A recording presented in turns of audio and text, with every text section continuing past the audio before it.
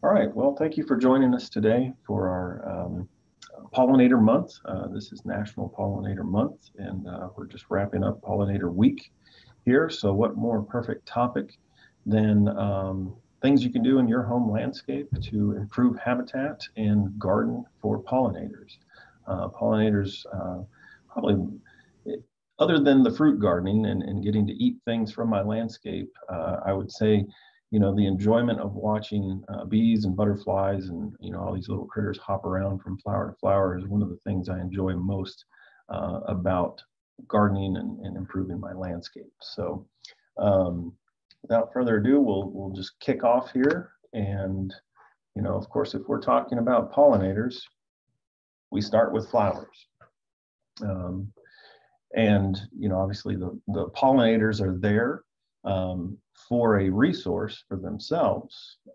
And the flowers, from a biological standpoint, of course, have pollen on the female parts of the flower. This is an example of a perfect flower or a complete flower, meaning the female and male flower parts are contained within the same flower structure.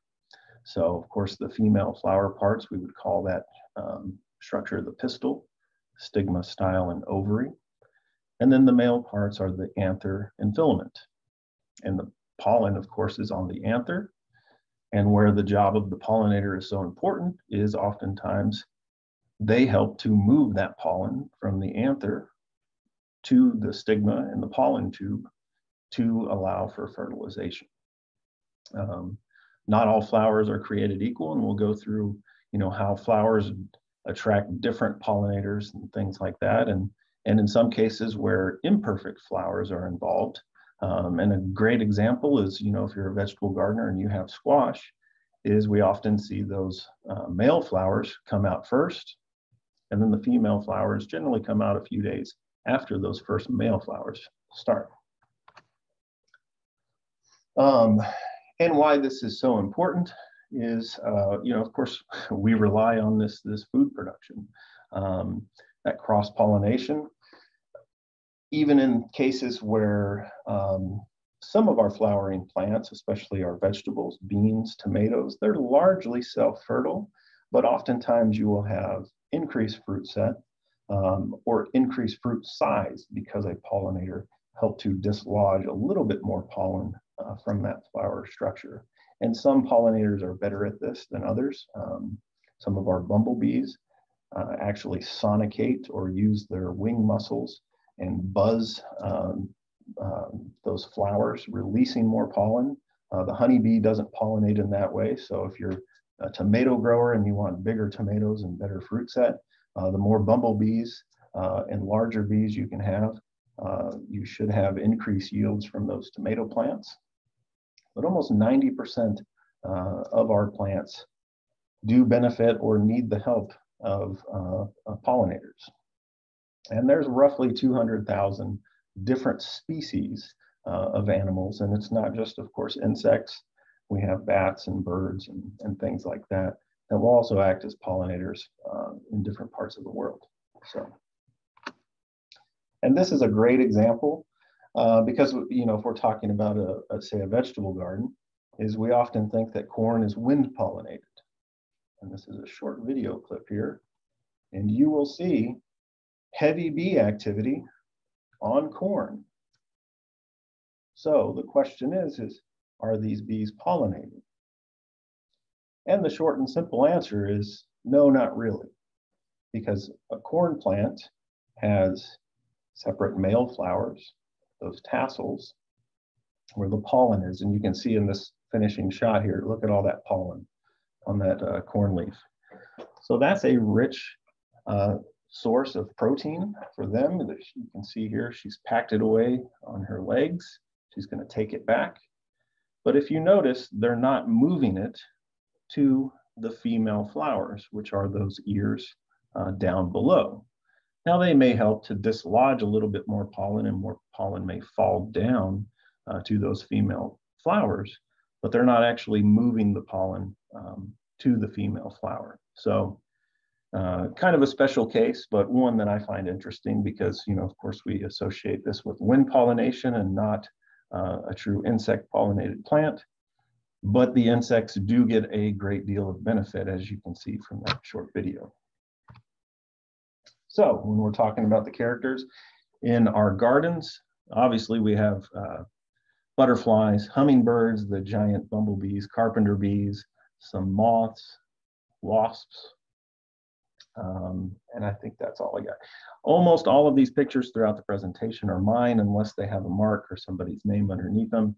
And so you can see just the diversity that I've been able to capture within my own landscape.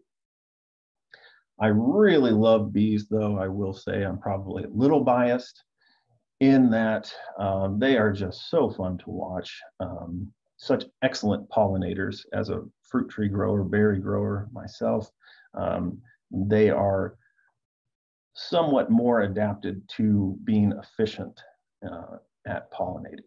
So, and you have incredible bee diversity across North America. If we went back a couple slides, you have something like 4,000 bee species. In Georgia, we have well over 500 bee species. And this is not including the European honeybee, which isn't quite native. Of course, it's naturalized and has been here, you know, at least 400 years since the Europeans came over. So the largest bee in North America is, of course, that carpenter bee, about the size of a quarter. We all know them because they drill holes in our deck and wood and anything else that's not covered in paint or things like that. And we can always tell them apart from other big bees like the bumblebees is they're shiny on their hiney. That back end there is a little bit shinier, less covered in hair than, say, a bumblebee. So we know we're generally looking at a carpenter bee if we see that shiny hiney. But there are a lot of sort of bee lookalikes out in the gardens and in our landscapes. And this is a tendency that happens, and it's called mimicry. So, you know, if you say can't defend yourself, or you don't have the ability to sting a predator, one of the better things you can do is look like something that can sting you. So both of these pictures are actually not bees, but they do a good job of looking like a bee. How we would tell them apart, if we don't want to just grab them and try to get stung, is these are both flies, because we can see they only have one set of wings. So 2 wings, and that's going to be a fly. A bee will have 4 wings. Also notice these eye structures, almost like a big helmet, go all the way across, and short, stubby antenna. Good indications that these are flies and not bees. But you can see you can't really go on coloration or even that hairiness to their bodies. Generally, if they're hairy, that's a good indication they're going to be a bee, but you can see there's some flies out there that do a good job of sort of having that characteristic in mimicking a bee in that regard. And these guys, we see that fuzzy hair, longer antenna on the top. But this is a wasp. The one on the right, most of us probably wouldn't associate that bright coloration with a bee, but we do actually have quite a number of bees that are metallic and quite lustrous like that. So, but this is the cuckoo wasp on the right, and I think that's, can't remember the species on this, but this guy does some great photography. He's with Gwinnett College, Sam there. So again, not bees. A lot of times it takes an entomologist with a fine microscope to truly tell the difference in some of these species, but one way is just to observe their behavior in the garden too. Wasps will generally fly much differently than bees. Now they will visit flowers, but oftentimes they're not relying wholly on floral resources for their subsistence. So, you know, they're not as busy on flowers, pollinating and going from flower to flower as, say, a wasp would be in the garden. And they sort of have those dangly legs when they fly too. This is where, as a UGA employee, I would insert a Georgia Tech joke, but I'm above that. I married a yellow jacket myself, so all's fair in love and war, but no, that is not a bee either. These, however, more great photography from Sam Droge from Gwinnett College. Both of these are native to Georgia, native species of bees, and don't look much like what most of us would associate with a bee. You know, they have that bright coloration. We've got a sweat bee and a small carpenter bee on the left. Beautiful bees. Can be active throughout the season, but a lot of our native bees have very brief seasons within our gardens. Oftentimes, you know, they're just out for a 6 to 8 week window in either the early spring or, you know, midsummer. And really that's about the only time we'll see some of these species. So if we want to attract more of these, build a better habitat within our landscape and our yards, we have to think through the eyes of a pollinator. And so we often think of flowers, of course, but as we get further along, it's not just flowers that we're thinking about, but obviously that's where they're getting their main food from. And of course, if we're building habitat, we want food, water, and shelter. So this beautiful sunflower here, I would like to think that the sunflower has been sort of selected over time by people to grow in a way that we enjoy them, but really that plant has evolved to attract pollinators. You know, these plants can't go to, you know, nightclubs and meet a mate, and their job is to reproduce and make another generation through seed. So they have to adapt to attract pollinators. And of course, if they don't do a good job, then their genetics will not carry on. So the sunflower is an excellent example of what's called a compound flower. So you know, they sort of look like just a flower themselves, but each of these points where there is then a developed seed, that is an individual flower. These, what we would think are petals, are ray flowers on the outside, and they're sterile. And so once the plant or the flower has you know, done the job of growing, it has to put on a show. What are the pollinators looking for when, you know, they want to go and visit a flower? So it has to be attractive. So you're looking at things like color. If we're talking about you know, bees, flies, generally the colors are, you know, more of those mild pastels, the whites, yellows, light purples, pinks. If we're talking about butterflies, you know, we want more of the oranges and reds. But this is one of the most attractive flowers I can think of in the passion flower vine here. And you can see it's obviously doing a very good job of attracting a broad range of pollinators with a big bee on it and a moth at the very same time. So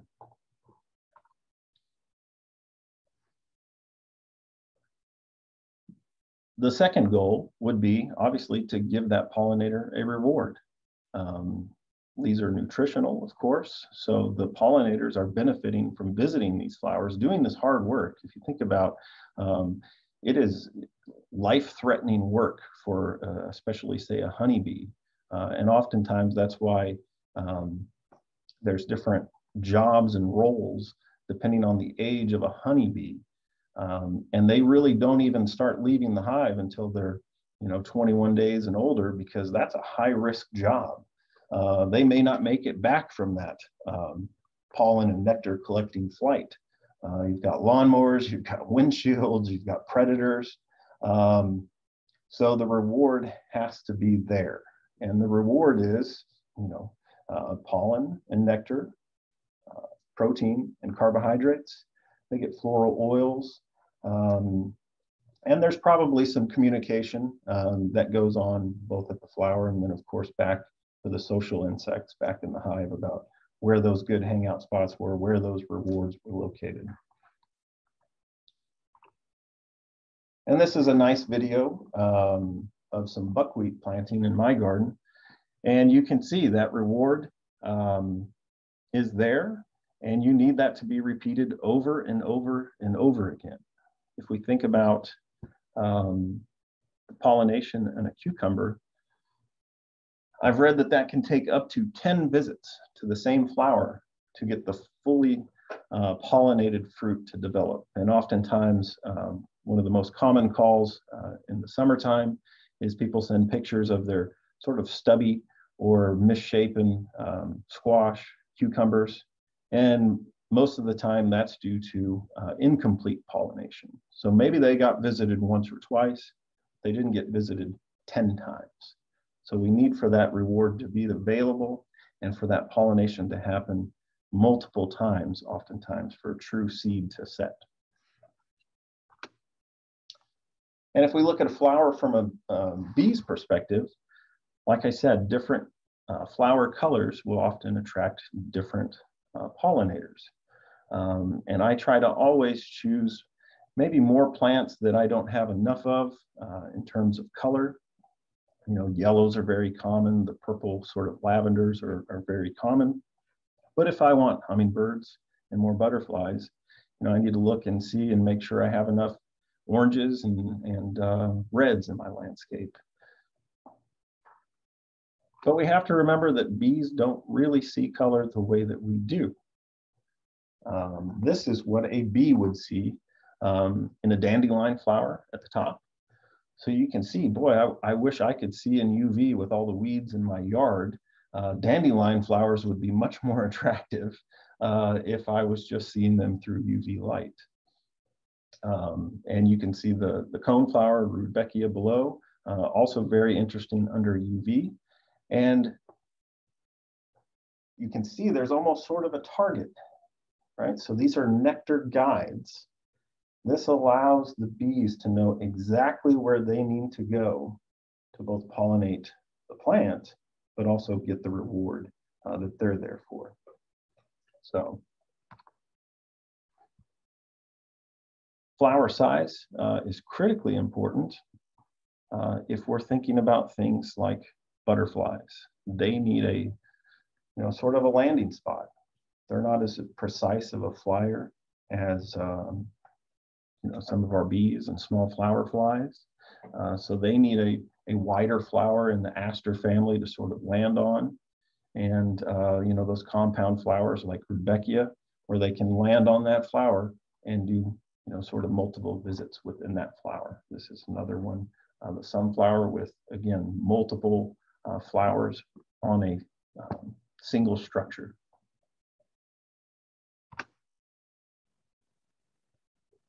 If anyone knows what this plant is, this is one of my favorites in the landscape. Stop the video here in a second. So this is a intensely fragrant flower. It's a summer blooming bulb called tuberose. And it's more fragrant, like a lot of very fragrant, you know, like the night scented tobacco, the moonflowers. Oftentimes they only become fragrant towards the end of the day, the evenings, and at night. And why would that be? Because that's when their pollinators are active, and these are pollinated by moths. Now you'll see bees in here every now and then, but if you notice the shape of the flowers on these are quite long, bell-shaped. Bees do a really poor job. They try to get in there to get to that nectar, but they really struggle. They don't do an effective job. But this very long-tongued hummingbird hawk moth, which actually sounds like a hummingbird in the garden, if you've ever had one whiz by you, their tongue is a couple inches long. So they can get down to the bottom of that bellflower and do an excellent job of pollinating. So when we're talking about building this habitat in our yards, we need to think diversity, diversity, diversity, both in terms of all those flower characteristics like we already talked about, but we need to think about our bloom season. What is going to be out there and available to pollinators? And in our area, North Georgia, we can have things in bloom at least in February through about November. If we want to attract more butterflies, you know, it's not just about flowers, it's about the host plants for them to lay their eggs on and for their larvae to develop. So, you know, that's an important thing to consider. Site conditions, you know, do we have a water source? I have a couple of just shallow bird baths. And oftentimes with most of our pollinators, especially butterflies, you know, kind of the muckier the water, the more nutrients are there. They're going to get more out of that than just a clean water source. Now, of course, if you're worried about mosquitoes, you know, you may have to not quite go full on mud puddle if you want to, you know, manage for mosquitoes. And are we able to sort of have an area that is just not frequently mowed, that is more just brush, leaf mulch, that type of stuff.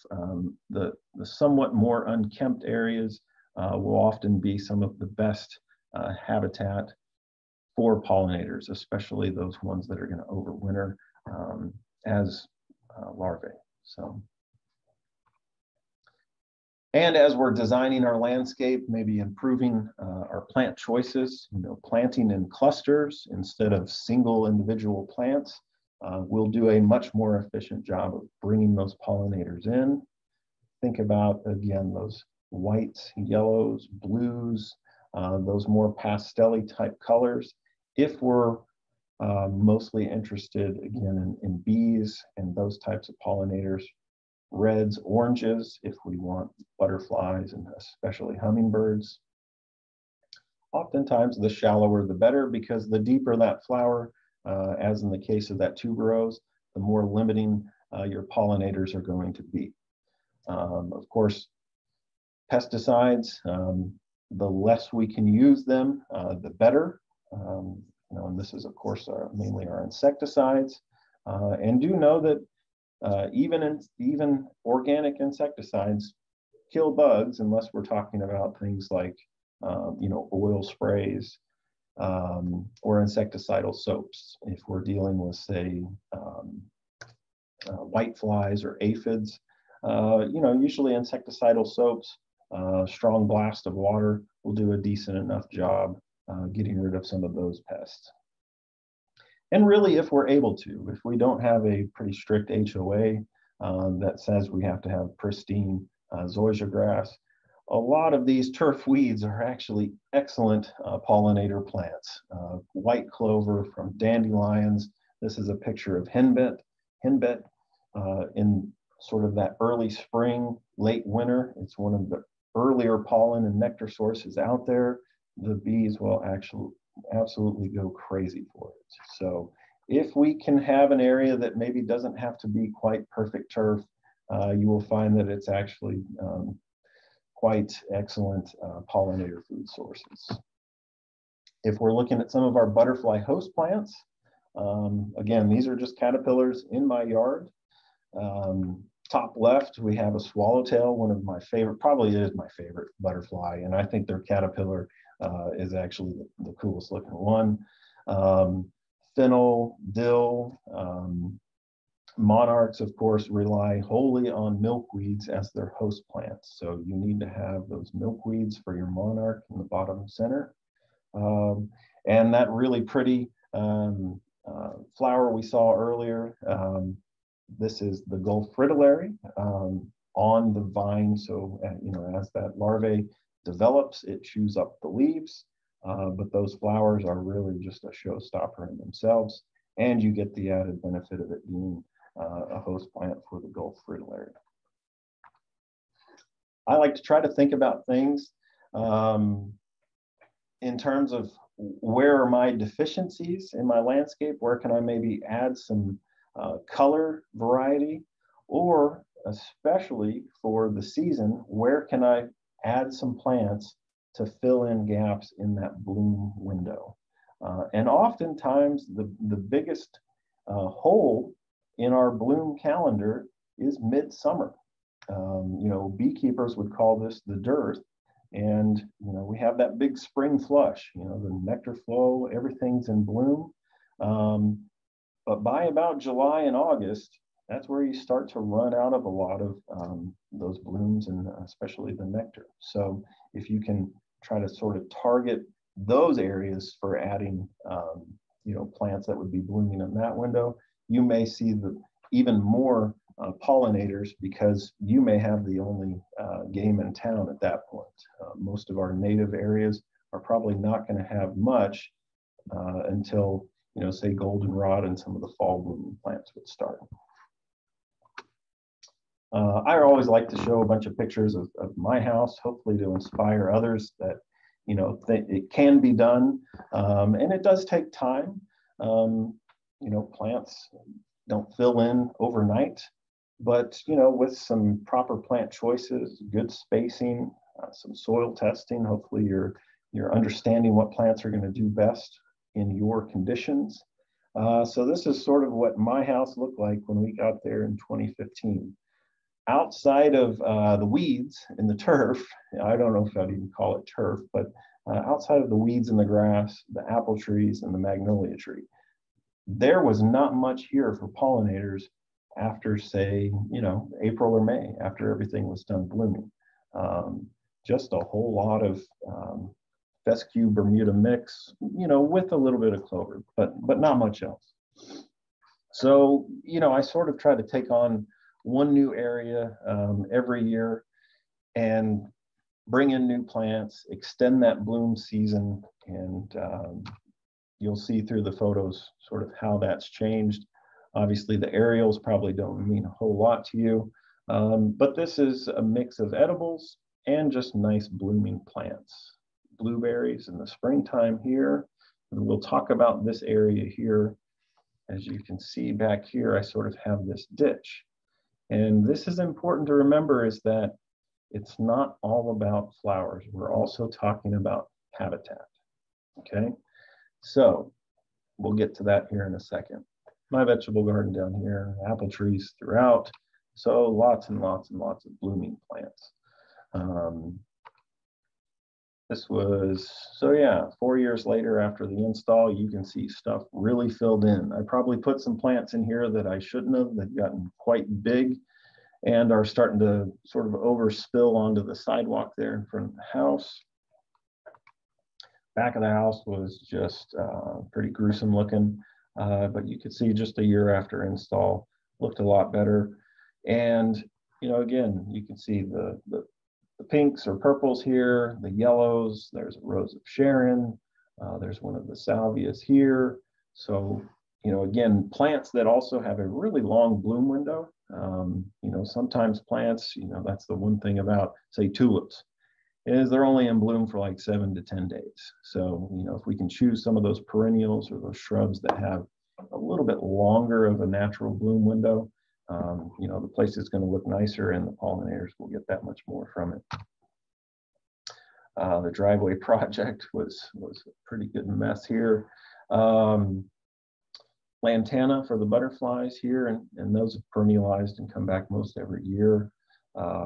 These liatris, which I really, really like for both bees, butterflies, and moths, and a mixture of other things. You know, there's some native grasses, which are great habitat for bumblebees. You know, they're going to make their nest in those clumps of grass. Hydrangeas, of course, and some fruit trees mixed in. Bottom driveway, more or less the same.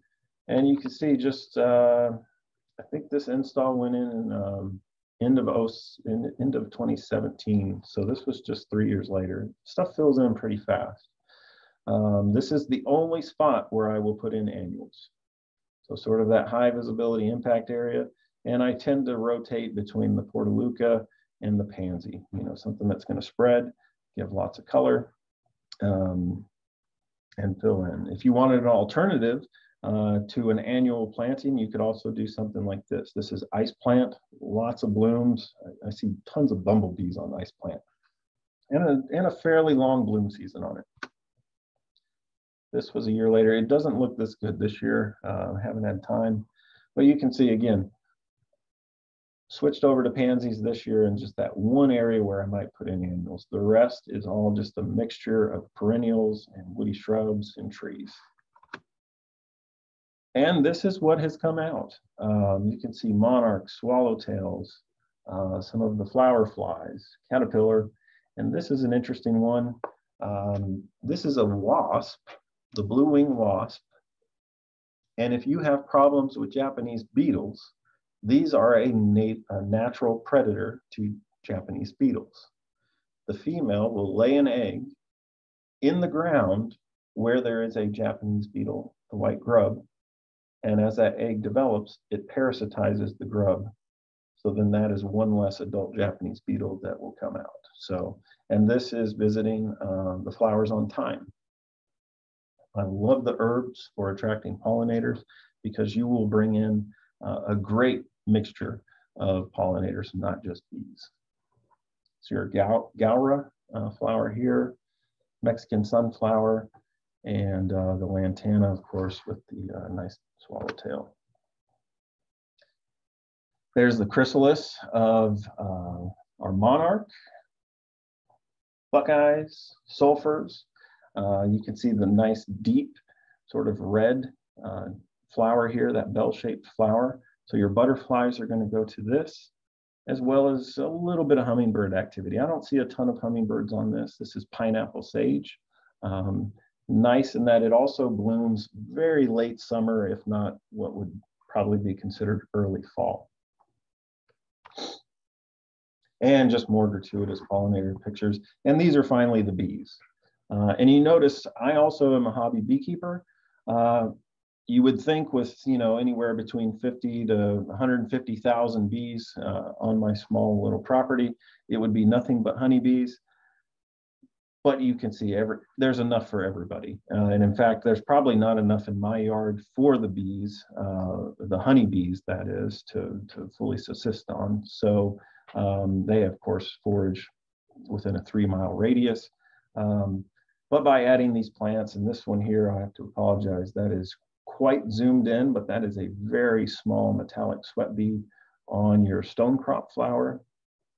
Bachelor button, one of my favorite flowering plants, and that we don't have a ton of flowers that are, you know, pretty much blue. There's some irises, but bachelor button is a really nice flower in that it's almost blue. That salvia, I think that thing's called Hot Lips on the bottom left. And then there's one of the improved cultivars of Rudbeckia. If we're talking about pollinators, and some of these plants, try to stick with the native cultivars. A lot of these improved cultivars, oftentimes with these fancy colorations and improvements that they do, oftentimes what's sacrificed is the pollen or the nectar. So if you can stick with more of the native cultivars, you'll probably have a much more attractive plant to the pollinators. I think this one was like cherry brandy Rudbeckia. And eventually it just sort of died out in my landscape too. If we want to move on to the shelter side, we can build bee nests. So about 30% of our native bees, and again in Georgia, we have about 530, 550 native bees to Georgia. Roughly 30% of those are going to be cavity nesters, meaning they will nest in straws, pieces of bamboo, pithy types of wood like box elder, elderberry.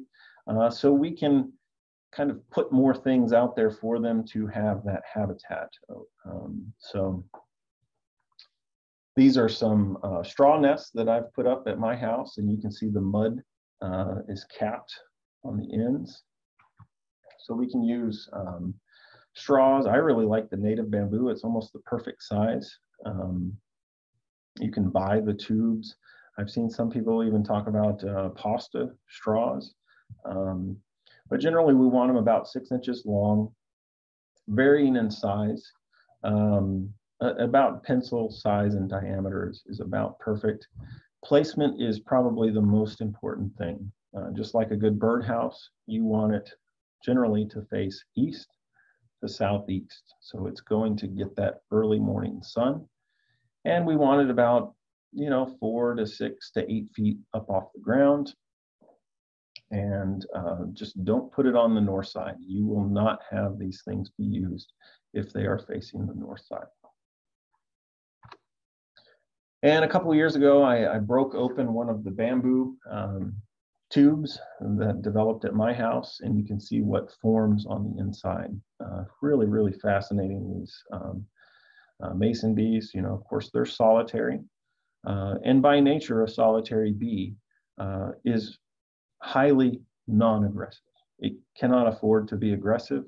They do not have that ability to communicate with other bees and, you know, say we need to swarm or we need to attack.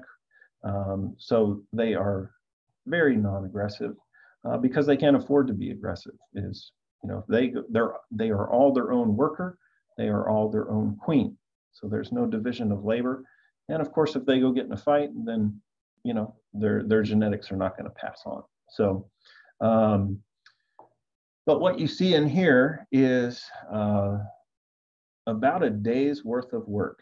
It takes her about a day to build this mud wall, gather enough pollen, pack it in here to lay her egg, so that larvae that then starts to develop has enough resources to make it to adulthood.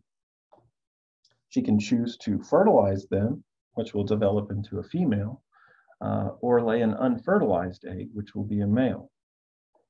And if we go back, the last couple cells that are laid in here, eggs, those will be the males. So they will emerge first in the spring. And this is really just about survival, in that, one, if there's predators that come in here, they're going to get the males, because obviously you don't need as many males to continue on. Or if we get sort of a false spring, a blackberry winter, sometimes they're called, and it warms up and they get that environmental cue to start coming out, the males will, of course, come out first a few days early, be ready for the females. But then if it gets too cold, the females are still packed in warm in their mud cells. So I did have some of these straw tubes used by something much different than a bee. And we can see what it looked like here. So you have these grass caps at both ends. And inside, it looked like total carnage. You had just wings and body parts left over, and then a pupae inside. So I had to, of course, do some investigating. And I think I called one of our entomologists to get their input on what we might have seen inside this paper tube.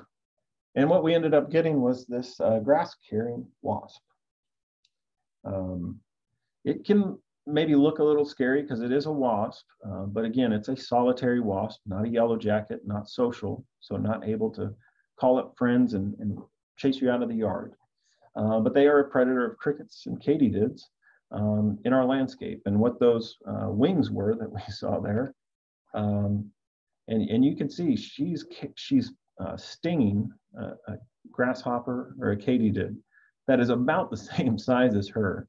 Then she's somehow able to fly with that,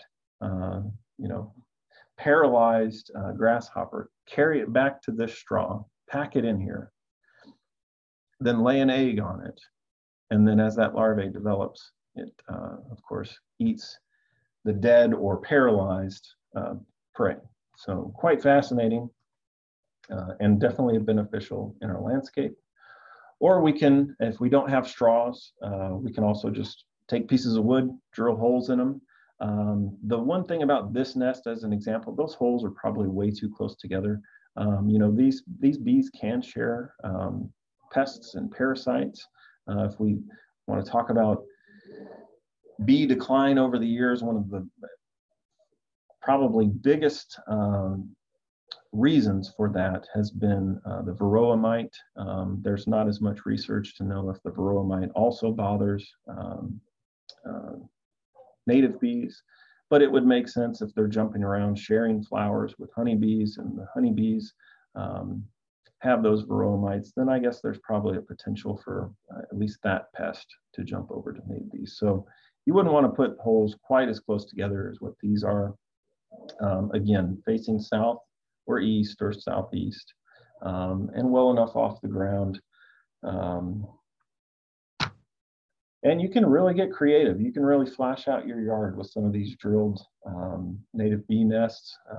This picture here is, of course, off the internet. This was a former county agent that was here in Georgia. He and his wife built the one on the right. But I mean, I think they're a nice conversation piece, a nice addition to the landscape just from an aesthetic standpoint, and not to mention the habitat benefit you're going to get. I have seen some where they will actually put chicken wire sort of on the outside.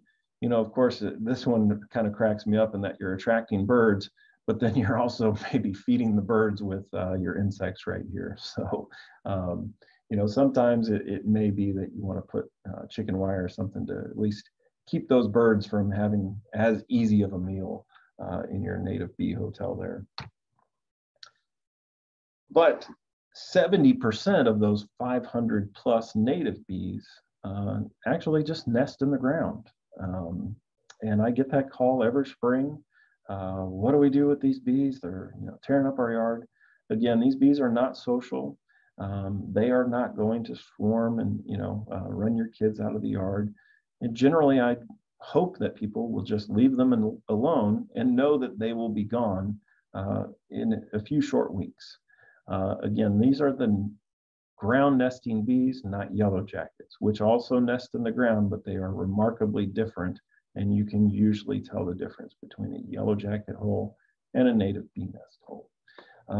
These are going to favor areas that have well-drained soil. So oftentimes it'll be on a slope facing east, usually, or south, and has just kind of poor ground cover, poor turf, if you will. So here's an excellent example at my house.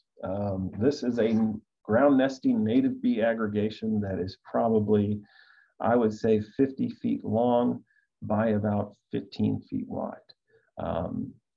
And you can tell very easily that these are not fire ants, that they're not yellow jackets, because you have multiple smaller mounds with a single hole that's about the same width and diameter of a pencil. This is habitat. You know, there are no real flowering plants. So again, it's not just about flowers in every square inch of our landscape. This is excellent habitat. And this area has just sort of grown from year to year that I've been at this place. So, and actually, by accident, when I put in my first blueberries, I planted them right here. I didn't know that I had this aggregation so close, but these guys are generally coming out March 20, you know, end of March, 1st of April, and that's exactly when blueberries are in bloom. So who knew I was, you know, so well planned when I put things in. This is what you're going to see if you were to do a cross section of some of those ground nests. So again, they are not social. They're not fully studied. There may be some division of labor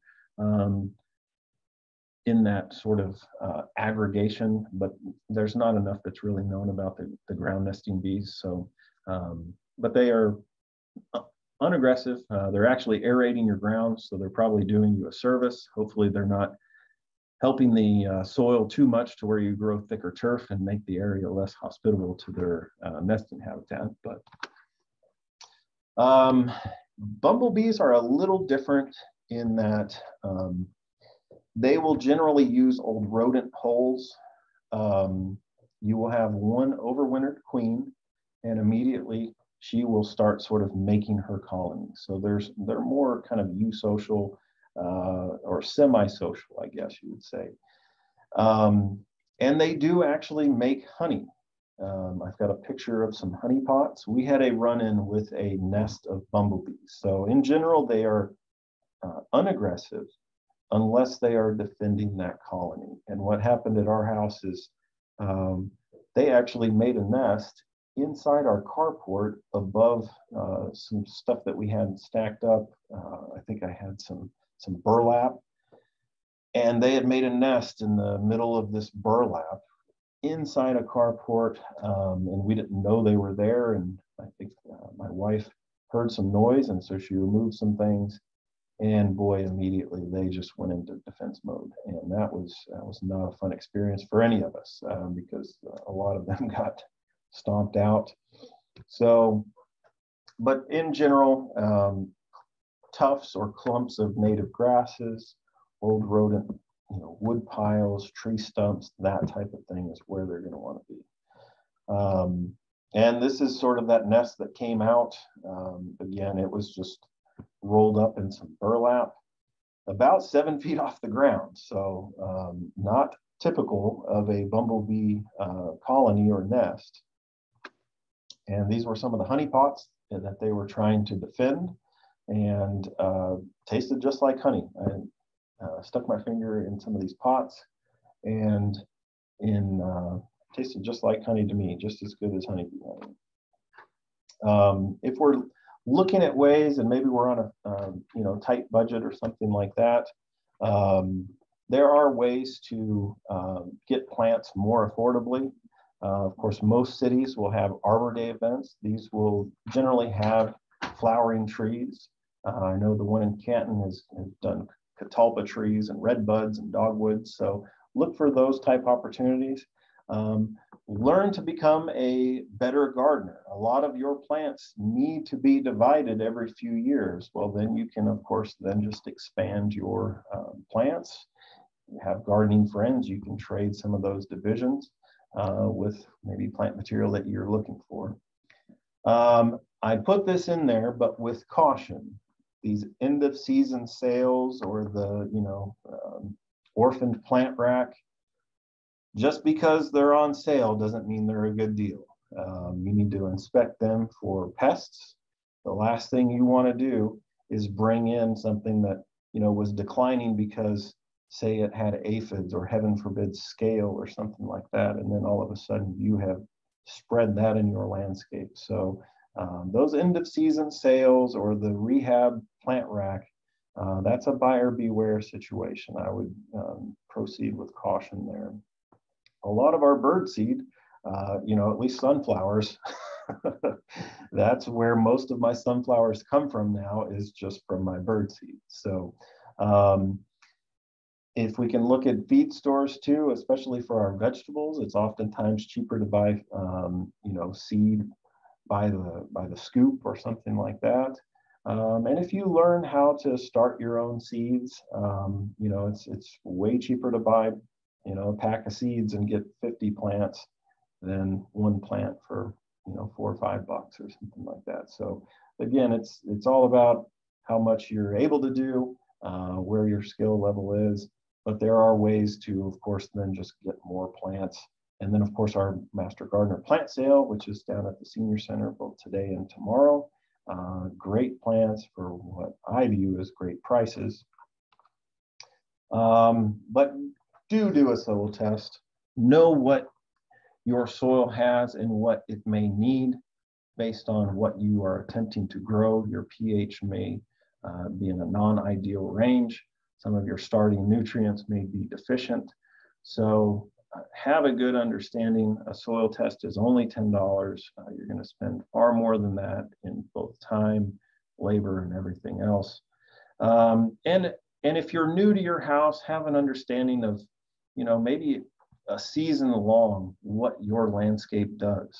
And oftentimes it takes for you to be there for a really big rain event or a really rainy month to know truly what your landscape is all about. But that is critically important, or where those areas that just don't drain, what your sun exposure looks like in March, July, September, because those sun patterns will change, obviously. And mulch, man, that's one of the best ways to both improve our soil structure, obviously to create a less weedy area around our plants, and then conserve water and so on. Best practices for our plants is to, of course, limit or eliminate overhead watering. Plants don't want water on their leaves and their foliage. They want water in their roots. So watering at the right time, if we absolutely have to have those pop-ups or hand watering with the hose, watering early in the day so those plants can dry out so we have less issues with disease. Oftentimes I get the question, maybe we have the back 40 that we're tired of mowing, what can we do? It's never as easy as what you may think. You just sort of let it go, and wildflowers are going to come up, because oftentimes we're going to be battling invasives, old aggressive grasses, and so on. But there are some plants that can do well with a little bit of soil prep and with some management. So we would call these, say, a bee buffer, or maybe a meadow. My experience with most of these, I put some notes: Jerusalem artichokes, only put those in an area if you want to have Jerusalem artichokes there forever. You will never get rid of them once you put them in. So tread with caution there. Your coneflowers will eventually probably run into a disease, Asper's yellow phytoplasm. So you may get a few good years with coneflowers, but eventually they're probably going to succumb to that disease. Hairy vetch, it's a great pollinator plant. It can be a pretty nasty weed. So, just understand, just because maybe something's a great pollen source or a nectar source may not be something you want to have in your landscape. Blanket flower, yarrow, all those ones down at the bottom, excellent. Annuals for the most part. Yarrow will perennialize, but more or less, behave well in the landscape and will do great first year annual seeding and come up pretty well for you. And some examples of, again, things you can buy at the feed store: crimson, white clover, buckwheat. Usually you're going to buy this by the pound, and especially with buckwheat, within 4 weeks, this is what you will have. You will have a wonderful floral display. Now, the beekeepers may complain that, it's not great honey, but if you're planning on having this in bloom when nothing else is in bloom in July or August, hey, it's better than nothing, right? This is a good example of the growth in a little buffer that I put on the edge of my garden. Literally a month later, it went from seed in the ground and a little bit of water to about 3 foot tall, just sheer blooms. So went that video earlier of the bumblebee jumping around from flower to flower. That was on this little patch of buckwheat here. I like to end this with some of my personal favorites as far as pollinator plants, if you will. And these are old slide sets from a presentation I did where it was more of a guessing game. So this is apples. Apples are in the Rosaceae family. So you actually have a fairly nice sort of rose fragrance if you've ever been under an apple tree. To me, it smells like heaven. But a fairly nice longer bloom season, about maybe 2 weeks. And the bees will actually absolutely go crazy for them. Same with your blackberry bushes. So again, I like to eat. I like to grow stuff that also I get some benefit out of, but also know that, these are going to do an excellent job of attracting pollinators. The tree I love to hate, the one shade tree, if you remember that aerial picture of our landscape, this 40-plus-year-old southern magnolia. Great shade, but man, it is a constant mess. Magnolias are interesting in that they actually evolved before bees. And so bees will go to them, but they evolved with beetles as their primary pollinator. So most magnolias are about 100 million years old before bees came onto the scene. So bees will go to them, but for as big as these blooms are, as many bees as I have, you don't see a ton of bees in and out of these flowers. This is an interesting plant. The ATF hasn't busted me yet. You look at those leaves and you would think it kind of looks like something that is a more controlled substance, has that palmate compound leaf. But this is Vitex or chase tree. You're seeing this used more and more because it is an easy to grow small tree, large shrub.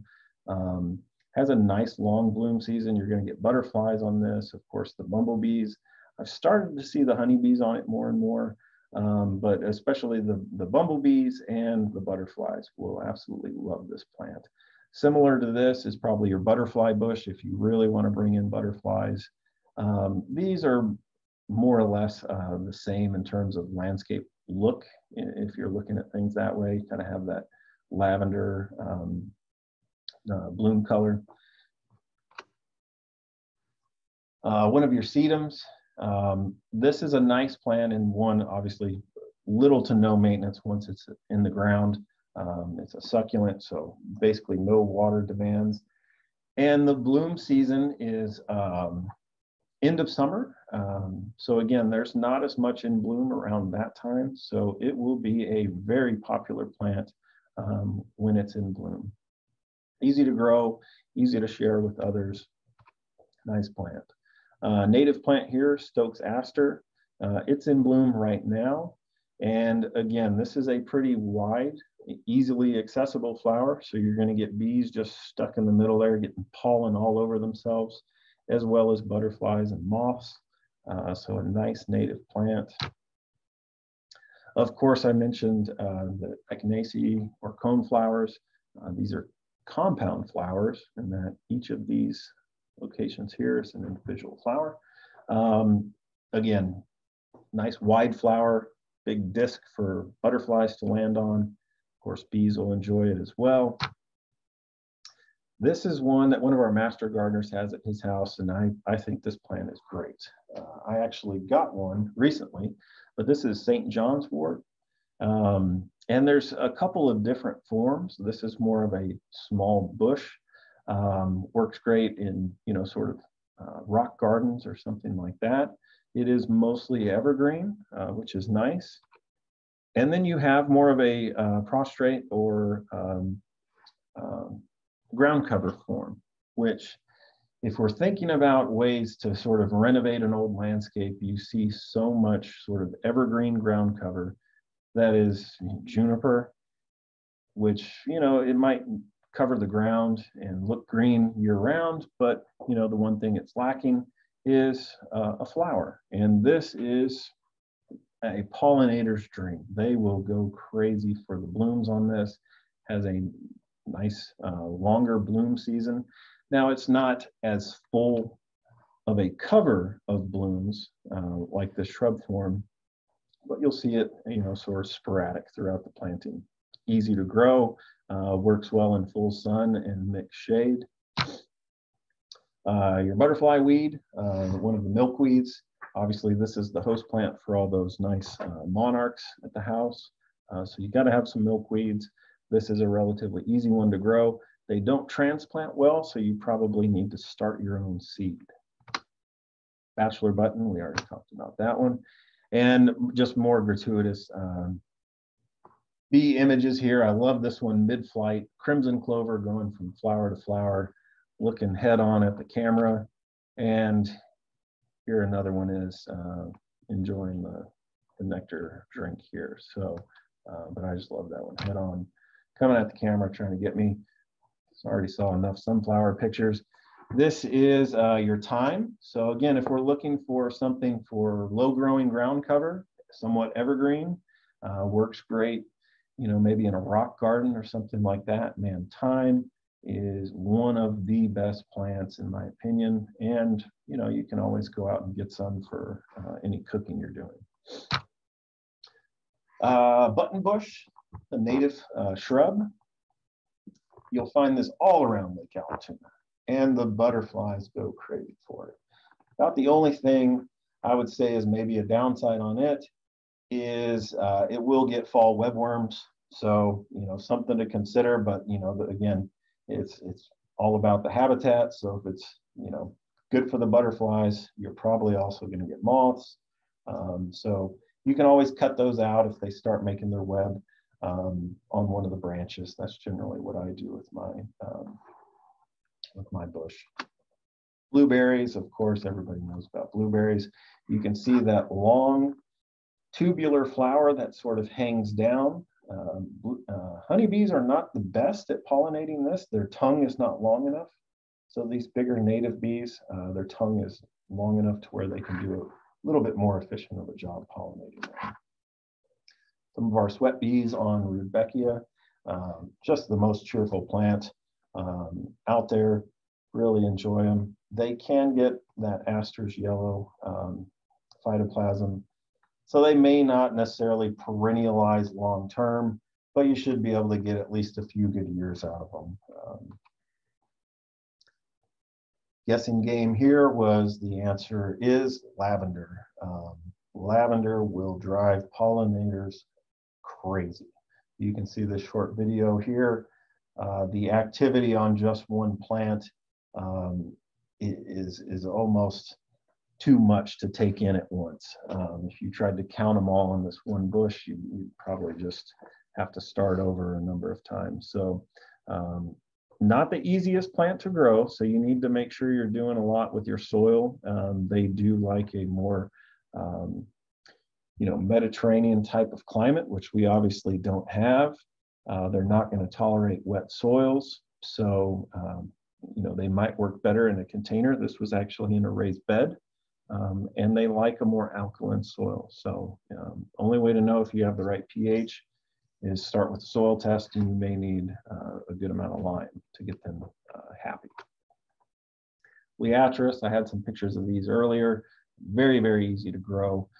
You can buy them in bulbs in the sort of late winter. They will sell the bulbs for the summer bulbs and rhizomes, so your irises and canna lilies in those bags.